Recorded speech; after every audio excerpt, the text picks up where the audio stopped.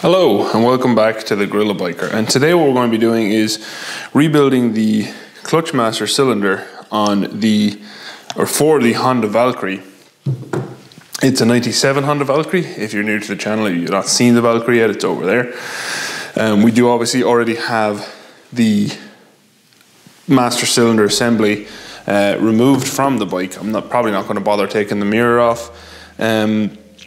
Some things to note: your banjo bolt, the stock one, is a 12mm, and the Allen keys, I believe, the number used to be on the paint on this, but it's been used so much over the years. Let me go check what it is. So it's a size 5 Allen key, which was my guess, but I just wanted to be sure. And the screws to remove the reservoir cap are GIS, as is the little screw to remove the clutch switch, which obviously is important to be careful of that clutch switch. Clutch switches are pretty easy to break, as are brake switches, so you'll see that now. You're going to want to take out these two bolts right here, and also obviously loosen this off, and I'm pretty sure, whoops, there's probably going to be a clutch switch, yeah, and you're going to want to remove that clutch switch as well. So 1, 2, and 3, 4 bolts. You obviously do not have to have this already opened and drained, but I do already have it off because these bolts were a little bit mangled, so I just want to make sure I could actually split this open and we could get to rebuilding it. So yeah, when you're removing all those, just be careful, and obviously if you have not already drained the brake fluid, as I have, well, I didn't actually drain this. Alex sent the bike to me drained, so I believe he was already looking into this. But the system was already drained, which is handy. I'm just picking up where he left off pretty much, so that's where we're going to go from today, and we'll see how we go. The kit I will be using today is a all balls 18-4023, and I do have some waterproof grease as well, which you'll see later, but just to show you, that's the 18-4023. Obviously during the course of this video you'll find out, does it work? So we'll figure that one out. Okay, so first and foremost what we're going to do is pop this bolt off, which is a size 10. It's already quite loose. And then you want to remove this guy here, which is just a flathead screwdriver. And the reason we're doing this is so we can get the actual clutch lever off. And honestly, this clutch lever will probably be staying off. I'll show you why in a second if you can't already see it. No, you can't already see it, I'm blocking it. There we go. So this also would usually, you'd want grease and whatnot on that. Make sure that you don't lose a bush out of here if there is a bush, which there is a bush right there. So I'm going to pop that out just to show you. So there's your bush. We'll grease that up later. This is your actuating piston for the actual clutch handle itself. So that's what pushes your fluid essentially, which is quite dirty. This needed greasing up too. But the reason this handle will not be staying on there is because of the skull. I'm not a fan of putting skulls places like that. So then what we want to do is, in here you have a little seal, and we want to get that out. Usually you can just pull this out. I'm just going to move the camera here for a second. I have a new one. I'm just going to make sure I have a new seal before I go tearing this one. I usually just tear them out when I have a new one because I know I'm putting in the new boot. Yeah, I do have a new boot. So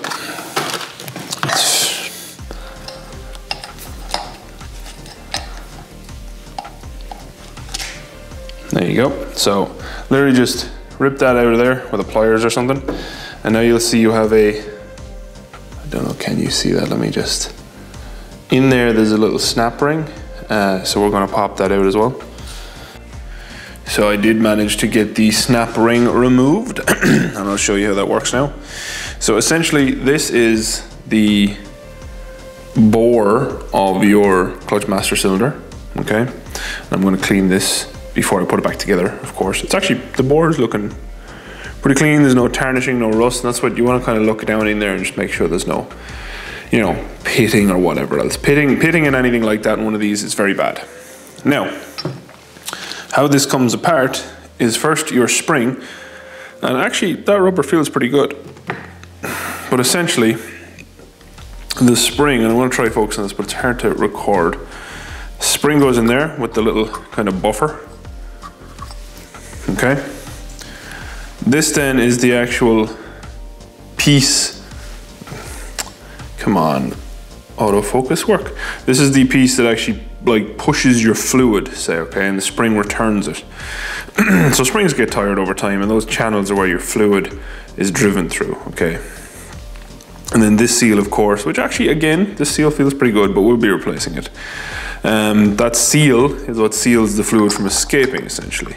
And that pushes in onto, as you can see how that pops out?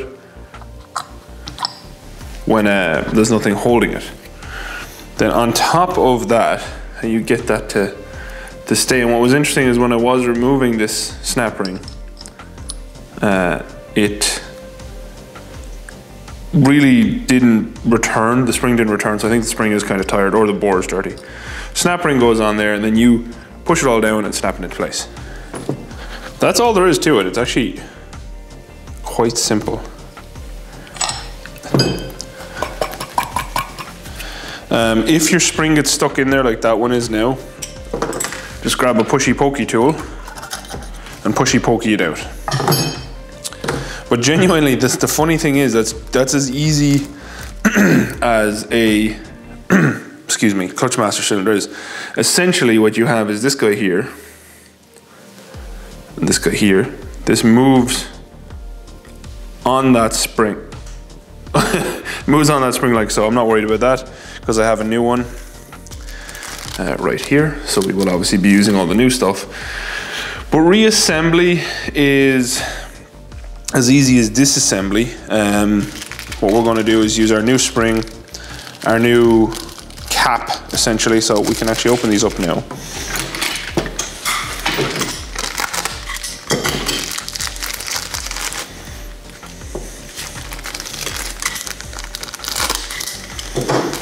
You know, I take a lot of things for granted because obviously I grew up in a in a house that my dad worked in construction and also worked on vehicles and whatnot himself.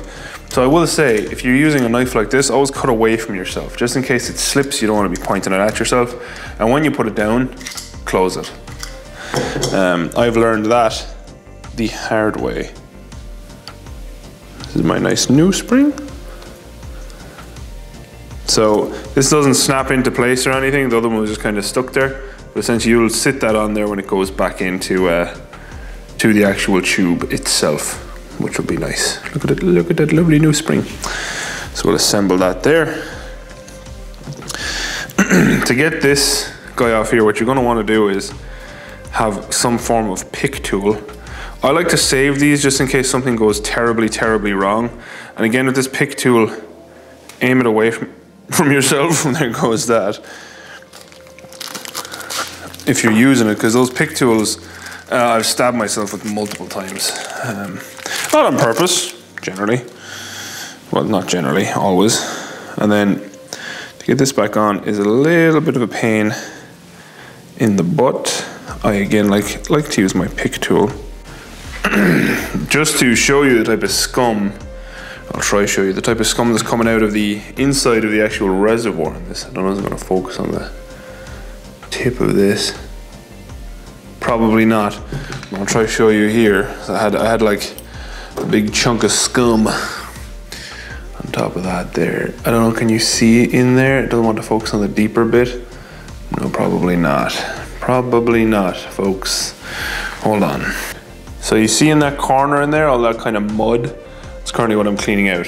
My bore, I have already cleaned. Again, hopefully. It's very difficult to film in there when I'm trying. So you can see there, I've cleaned out all in there.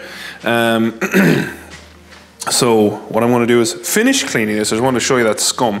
All that scum in there is what you really want to make sure you get out, because that is what will go back in, like coming out. It's disgusting.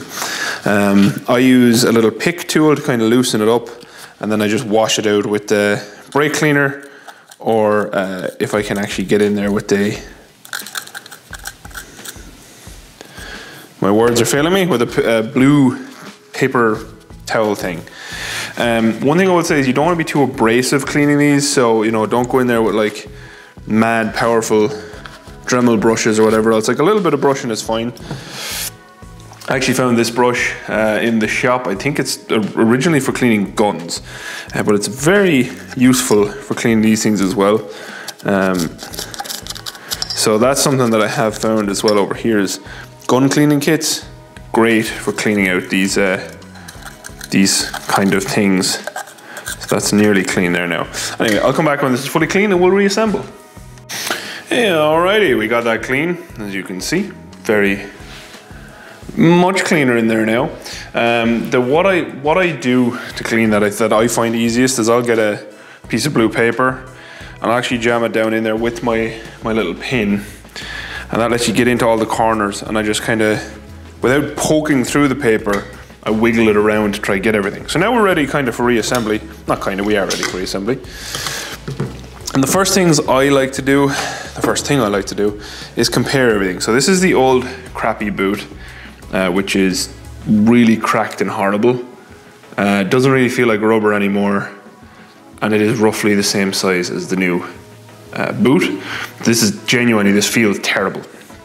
So obviously we'll be using the new one. I will obviously clean these in a second too.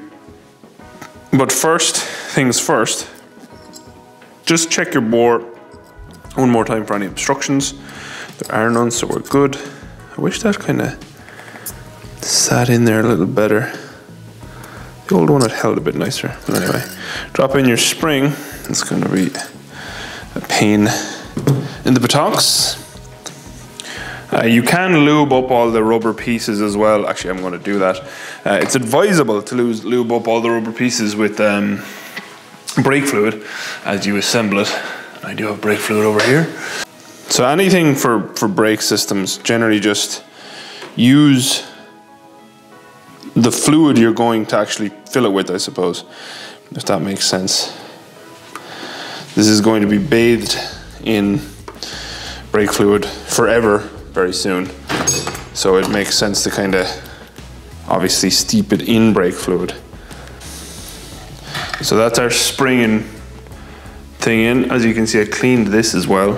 Cleaned it nice, and actually a little bit I forgot to do, so I'm going to do that real quick. Now that is clean. It's really important to, when you're putting these back in, kind of making sure you don't leave any burrs or sharp edges or anything on it. Then this obviously drops right in on top of the spring, and you kind of want to push that and make sure you're getting kind of engagement on the how do you say it? Engagement on the seal, the new seal. You want to make sure that that seal is kind of good. And then the new snap ring, literally snap ring pliers, you get your, hold on, I'm going to show you this properly. So that is a snap ring. This one is an internal snap ring. So you have external and internal, they clamp from both sides essentially.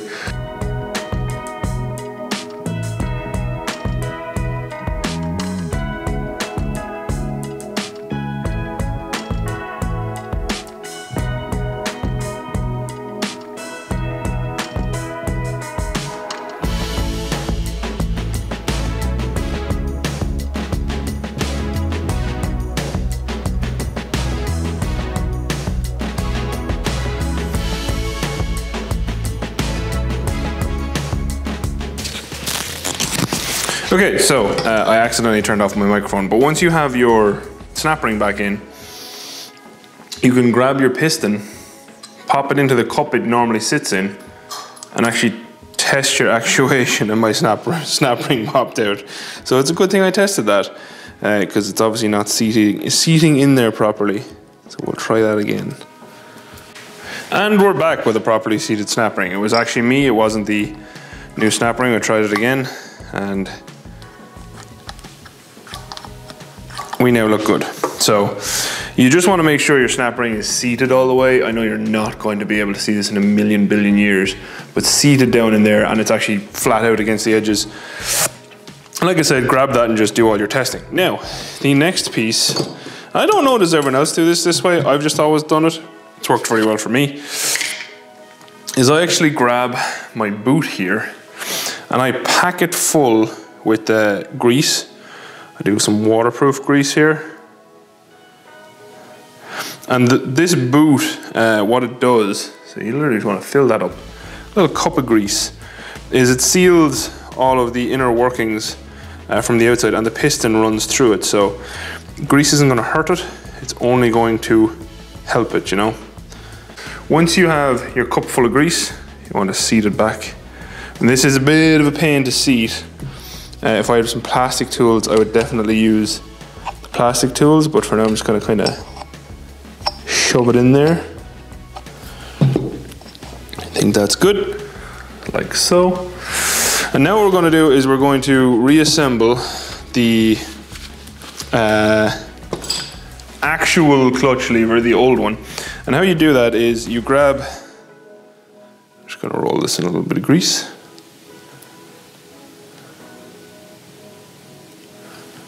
You grab your roller pin, and don't worry about grease, grease wipes off. You want to actually make sure that stuff rides smoothly in there, so that's the main thing. And then once you have that seated back in there, you just push that pin in, and that pin goes home. And then how this all goes together is this guy, this is really hard to video, I apologize. We're going to try it. This piston pushes down in there. This sits in to there. Then you get, like I said, I'm not worried about getting too much grease on anything. You can clean grease later. That pin is in there. It's actually exceptionally difficult to do. I'll try and show it on video. That pin goes in there. We grab our screwdriver. And you can see all that grease just billowing out, but I guarantee you in the long run that grease will make everything feel better and last a lot better. You can just clean off all the excess. Now you do also have your little lock guy here, so that's important to go on. A locking nut. So pinch that up a little bit. And essentially what you should have is a nice, not only actuation of the clutch, but a really nice return. And you can actually see down in there, well, we'll try to get you to see, you probably won't be able to see it, but you can actually see everything kind of moving happily. The other thing is this boot is supposed to sit up onto these ridges, so I'm going to try to do that. This is something I've always struggled with, kind of after the fact, getting it to sit up on there. Alright, but yeah, that is basically the whole thing done. Now what I'm going to do is I'm just going to show you what you kind of want your final product to look like. Stay there please. So we do have your diaphragm here, which I'm going to give one more clean because it seems to have developed some white stuff. Okay, I have this balance, so hopefully you can see it, but how you put this back together is you get your cleaned diaphragm, you pop that in there, like so. Then you want to get your cover plate, that pops into the diaphragm. What I usually do is I put this onto the diaphragm first. I was just trying to show you step by step, it fits a lot better. And then we put on our cap, and our two brand new screws that came with the kit, which honestly is probably my favorite part of the kit, because these screws are often a pain in the ass to get.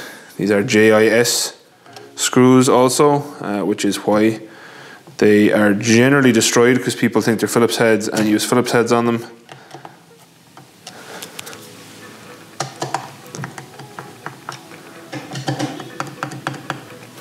So that's that done, and like I can just show you here. So this is generally how these end up like that. That's the old ones. That's why I'm really happy that new ones came with it. It's just nice. And now we have this ready to go back onto the bike. I put this back in just to keep everything clean. And there's our nice working thing. So we're going to go over here. This is going to be poor light. I apologize. I just want to show this going back onto the bike real quick. This is the Honda Valkyrie. The one thing I will say is obviously do not I would not recommend tightening back on the clutch fluid line, which I have left to one side here, because I do not plan on reusing that particular clutch line hose. I'm going to get a HEL line slash hose. So let's just, that's annoying. So also make sure that you're putting this on right.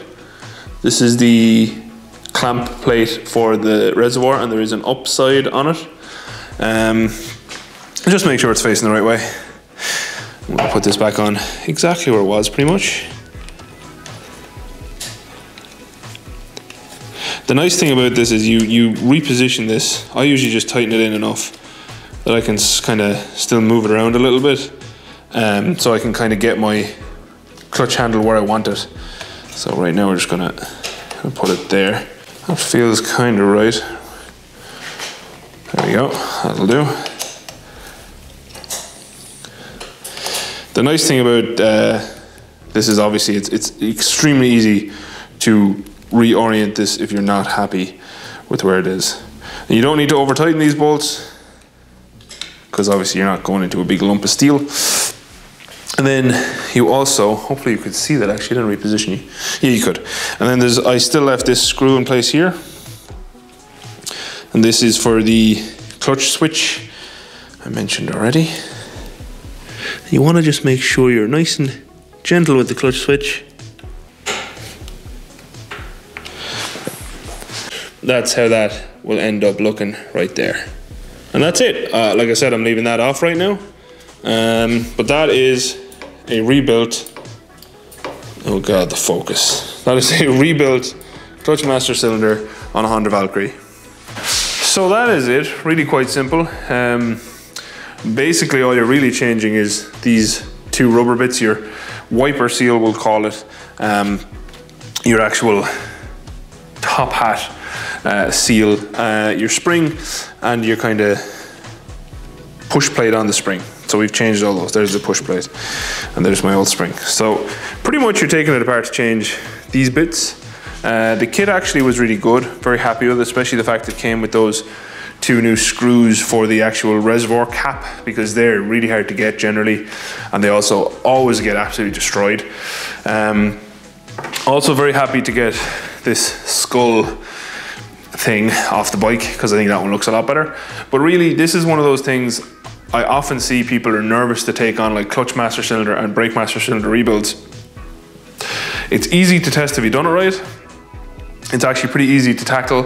One thing you will need to get obviously is snap ring pliers. They're kind of an essential for this, which is something that everyone doesn't have in their garage. But other than that, like, you need basic tools. For the Valkyrie, you need a JIS screwdriver and you need an Allen key to take that off. The rest of it is, it's literally pulling out the rubber cap. Oh, and you need some grease. So very simple job, very simple job.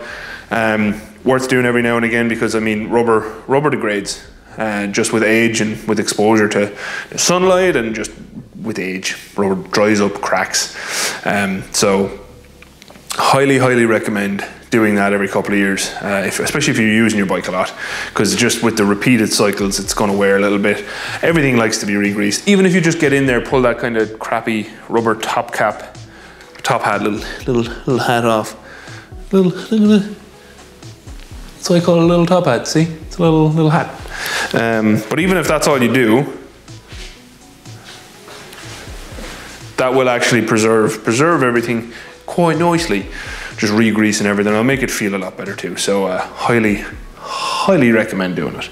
If you watch, thank you very much for watching. As always, a special thank you to all of my patrons. If you found this video helpful, please do let me know down in the comments below. If you'd like to see anything else, please let me know down in the comments below. I will also be doing a brake master cylinder rebuild. I got the rebuild kit for that. Very similar, just as straightforward, just as easy, to be honest. And yeah, we're kicking back off the Valkyrie mission as we speak. I'm going to be delayed slightly because I have to go to Colorado for 2 weeks for work. So obviously I won't be able to make videos there because I'll be working. And also my company don't let me edit on my laptop because it's a work laptop, and they don't let me put anything like that on there, which is kind of sad, but it's also true. And I don't have a laptop. I have a computer, desktop computer, so I can't bring that with me, unfortunately. But yeah, that's it. Thanks again for watching. Like I said, please do leave a comment. Please leave a like on the video if you've enjoyed it. And yeah, I'll see you next time. Adios. Out to the crew. What's a job? Actually, there you go. What's a job you've seen me do on this channel that you were like, oh, I don't want to ever try that. Then you saw me do it and you're like, well, if this moron can do it, I can definitely do it. Yeah, what video is that? Let me know. Bye, outro crew.